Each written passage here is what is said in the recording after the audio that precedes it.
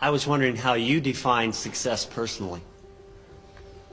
Well, I can certainly define happiness, because that's what I am. I mean, and if that I mean, I get to do what I like to do every single day of the year, and I get to do it with people I like. I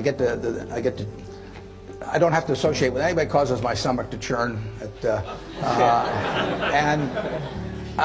only thing in my job I don't like, and this only happens about every 3 or 4 years, occasionally I have to fire somebody, and I don't like. That's the only thing. Other than that, I tap dance to work.